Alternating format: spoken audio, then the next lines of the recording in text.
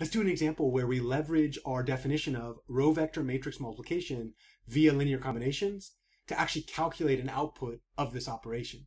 Specifically, let's find the vector b that is equal to x transpose times a, where a is a 4×3 matrix given with these integer coefficients, and then x is a 4×1 column vector given with these integer coefficients.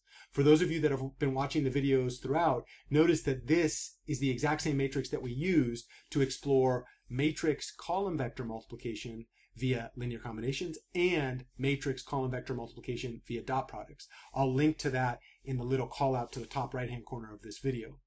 With that said, we're going to go ahead and calculate b given these two pieces of data. First thing we do is we recall our definition, and let's do some analysis before we start.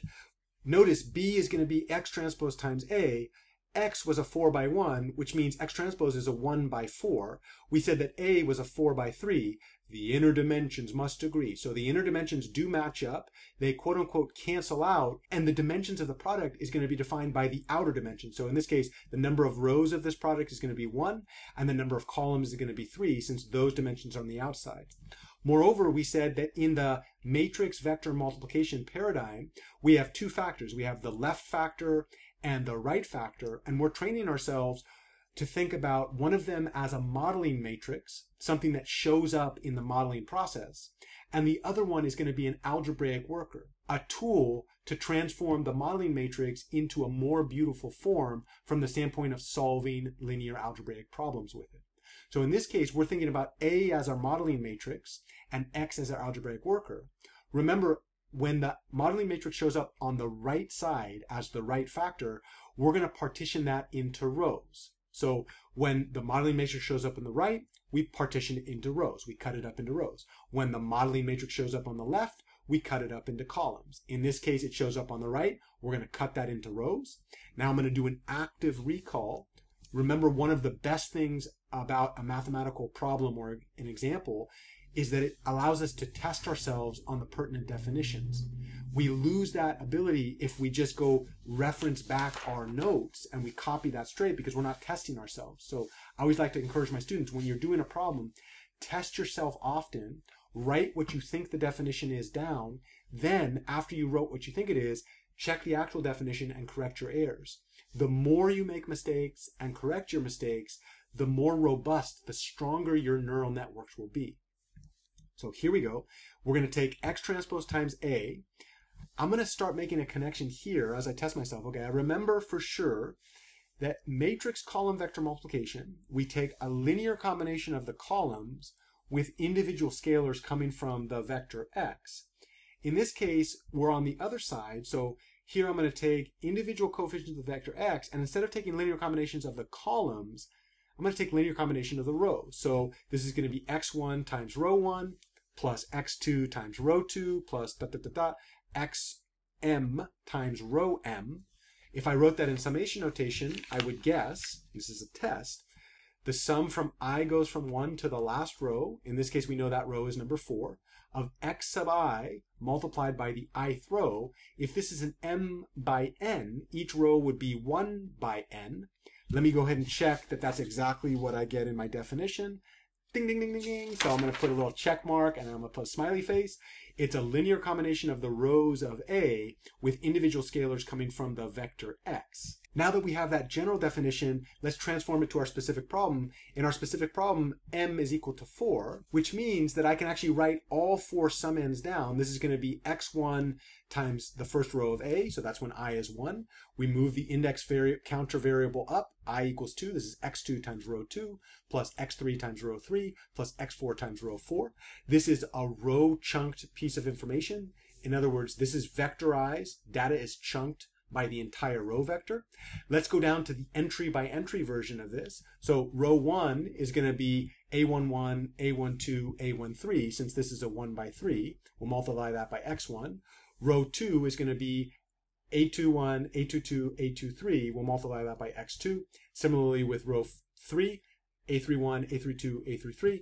and row 4 is A41, A42, A43 multiplied by X4. Some students challenge me when they see how much I write on these examples, and they'll say, hey Jeff, if the point of this is to get the answer, why are you showing all this work? Why don't you just skip to the easier part, which is doing the calculation? And that's where I challenge students back. In my experience, the point of an example is not to get the answer. The point of the example is to push my brain to think really hard and to build robust neural networks to encode the idea. So in this example, my goal is not to get to the answer. It's actually quite easy to do. My goal is to encode the underlying ideas in my brain, which means I want to continually test myself on the ideas and really make connections in multiple ways. And you'll notice that I've already done 4 different types of representations of these ideas as I've been working through. Once I'm here, I can actually use the data that I'm given to start filling this in. Notice x1 times the first row of A. Well, I know what the first row of A is. It's -3, 4, 3. X1 is 2, so I'm going to go ahead and just say the first part is 2 times -3, 4, 3. The second entry is going to be -1, so second entry of X is -1. Second row of A is -1, 7, 6. So now I'm going to have this plus -1 times -1, 7, 6. X3 is going to be 5. The third row is going to be 0, 1, 2. X4 is going to be 3. The fourth row is going to be 2, -5, -2. And now I have the complete definition translated into the data given in the problem. Since I'm doing this by hand, I'm going to go real slow and just go step by step. Here, let's do the first multiplication out. 2 times this row. 2 times -3 is -6. 2 times 4 is 8. 2 times -3 is -6. So that gives me the first row. Let's go down to the next row. -1 times -1 is 1. -1 times 7 is -7. -1 times 6 is -6. Let's go down to the third row. 5 times 0 is 0. Times 1 is 5. Times 2 is 10. And let's go down to the last row. 3 times 2 is 6. Times -5 is -15. Times -2 is -6. So now I've actually done the calculation out. Again, I'm doing this by hand, so I like to be real methodical about it and do one step at a time.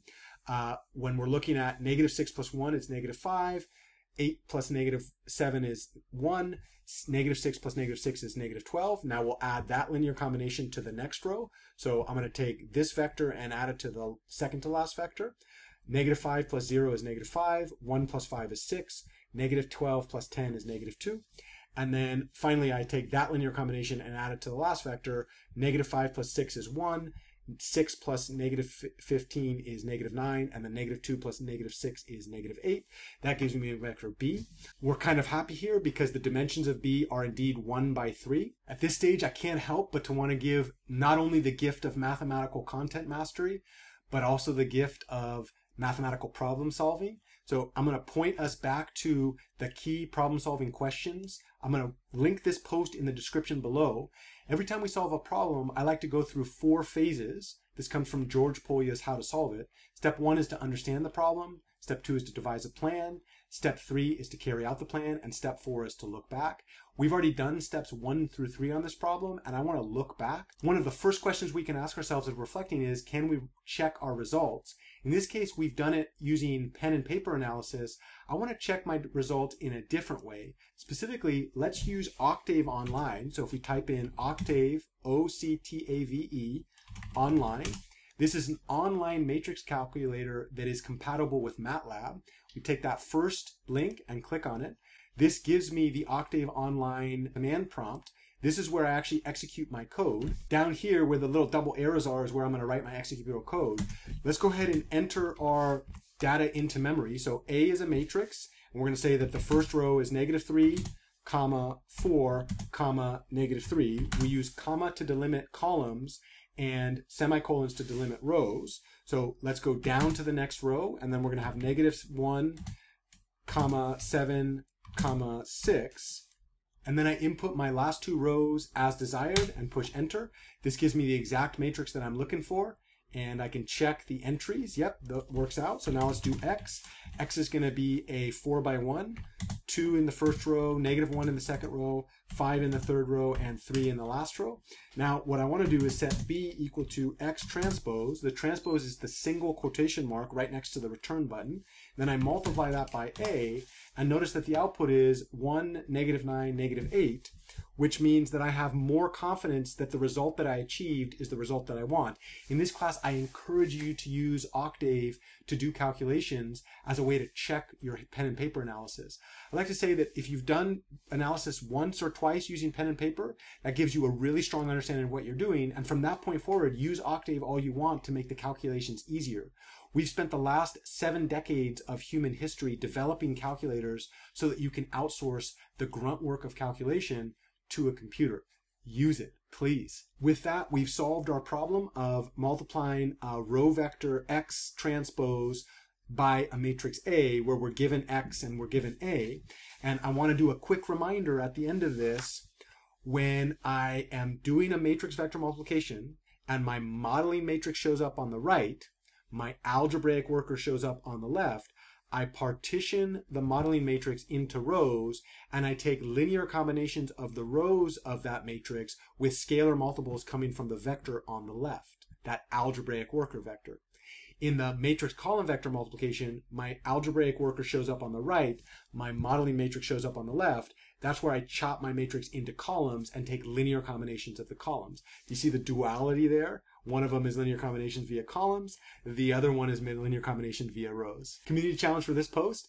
Can you come up with an alternate definition of X transpose times A that depends on a different operation? So not a linear combination operation, but a scalar operation, dot products, and can confirm using that operation that the results that we achieved are the same results that you achieve with your conjecture. I'll leave that as an open invitation, and that's exactly what we're going to explore in the next videos. Thank you so much for your attention, y'all. I'll see you in the next one.